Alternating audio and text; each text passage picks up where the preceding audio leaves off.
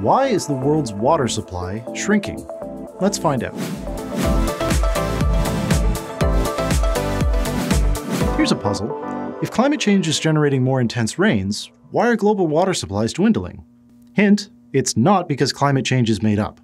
According to the most exhaustive global analysis of rainfall and rivers, the real culprit is dry soil.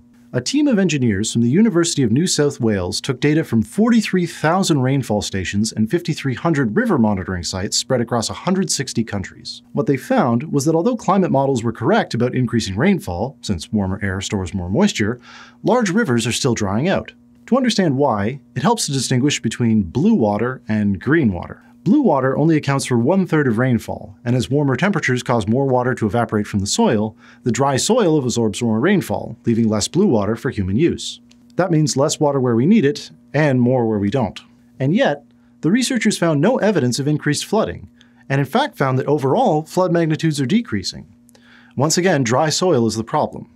So what's the solution? Well, like anything related to climate change, it's complicated. We need to take a hard look at our water supply infrastructure and flood plans and find the best ways to re-engineer them on a region-by-region basis. It's going to take a lot of hard work, but the price of inaction could be much higher. Tell us what you think. Comment below, connect with us on Facebook or Twitter, start a project board, or subscribe. Right here. This part, right here.